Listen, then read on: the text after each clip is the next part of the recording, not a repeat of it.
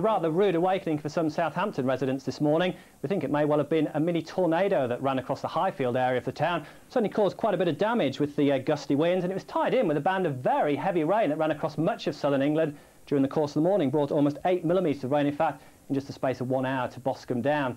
Things rather quieter, though, over the next 36 hours at least, as we find an area of high pressure building in from the west, certainly giving most of us a fine day, I think, during the course of tomorrow.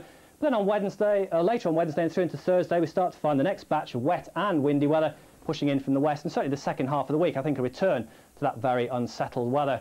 So the rest of this afternoon, so not that many showers around across much of England and Wales, just 1 or 2 feeding in off the Irish Sea, across the Cheshire Plain, perhaps into northern parts of the Midlands. Some heavier showers, though, for Northern Ireland, particularly up through into western Scotland, where the showers are going to be quite heavy over the high ground above about 300 metres, where they will actually fall as snow. Fairly chilly generally across the British Isles this afternoon, 11 or 12 degrees about the best, and a fairly brisk wind for most of us too. But that wind gradually dying away as we go through the evening and overnight across these more southern areas.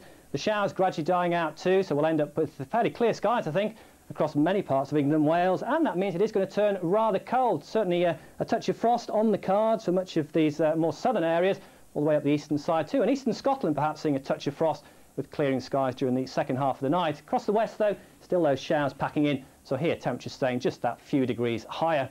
Looking ahead into tomorrow, I think a fine day for most of us under the area of high pressure. It's going to be extending across from the west, quite a bit of sunshine in fact, particularly for more southern and eastern areas. Still 1 or 2 showers in the northwest for a time, but these eventually, I think, dying out later on in the day. The cloud beginning to thicken up, though, from the southwest. Eventually some rain coming in across Northern Ireland and the southwest of England, perhaps just after dark.